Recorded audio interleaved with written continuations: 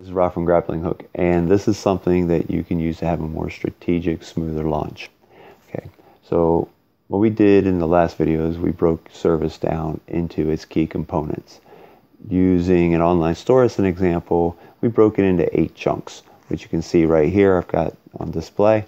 So we've got build, product input, marketing, customer goes to the site, purchasing, shipping, customer receives purchase, follow-up. There's going to be other things, but this is just to give you an idea. So now for each one of these, we need to think about these key components. We're going to build a blueprint. So think about the touch points. We also need to think about people involved.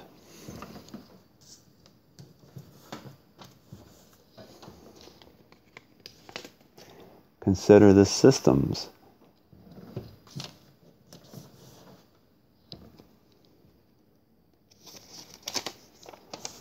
Policies.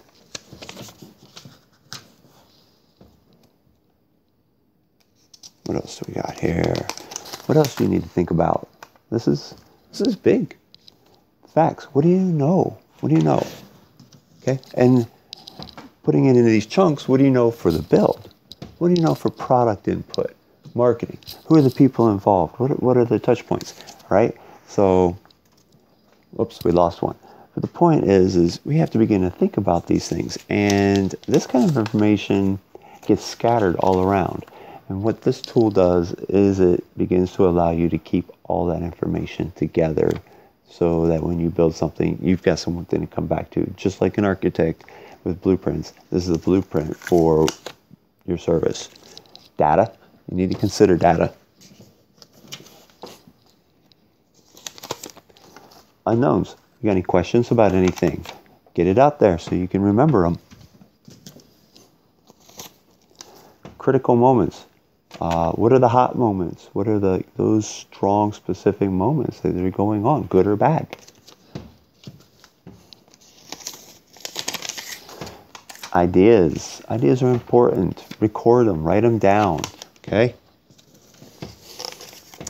Your phase timeline indicator. When do things happen when? What is supposed to happen before? What's supposed to happen after? How long should it take? These aren't sticking to the wall too well, but you get my point. This is important. Money. Money out. Okay? How much is this costing?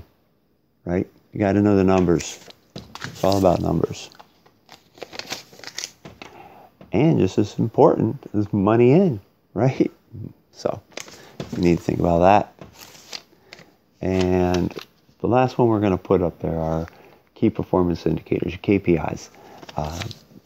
These aren't quite the same as data, so they might not always be. So they might be something as, well, data would be a number that you're measuring.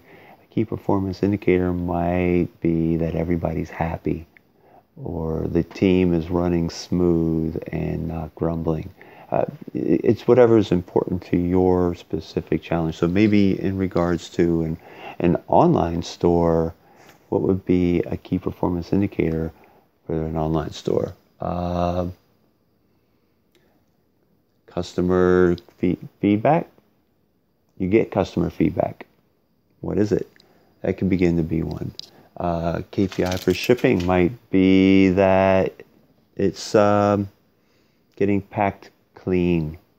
You know, it's a nice looking package going out. It's just, so it's really relevant to what you're doing. Okay? But you need to think about all of those. Put them in a row. We'll do this another time, but I just want you to begin to think about them and keep these ideas together so that they're all right there for everyone to reference and there's no questions. Okay? Because if you don't write it down and you just say it, then people are going to forget. Or if you write it down and put it somewhere else and nobody has access and it's separate from all these ideas, then it gets lost and there's no connection. So, all right. Again, this is Rob from Grappling Hook. Write to me in the comments below. Let me know if you begin to think about this, and have a good night.